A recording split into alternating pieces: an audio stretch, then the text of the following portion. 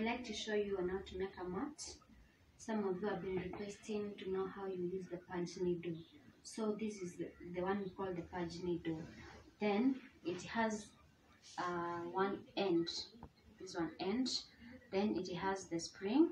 You can see the spring. Then it has this small spring here.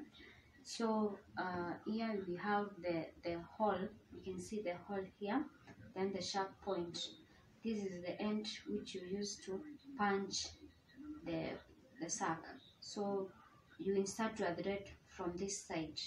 Then after it comes to this side, you remove it through this hole. So I'll show you. You use this one. This one is a stick, the broomstick. So you use it to enter the needle.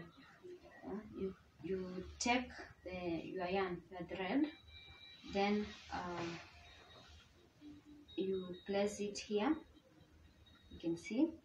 Then you enter using the stick. This one.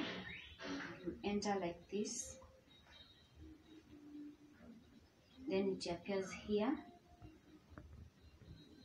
So you make sure you remove it through this hole now.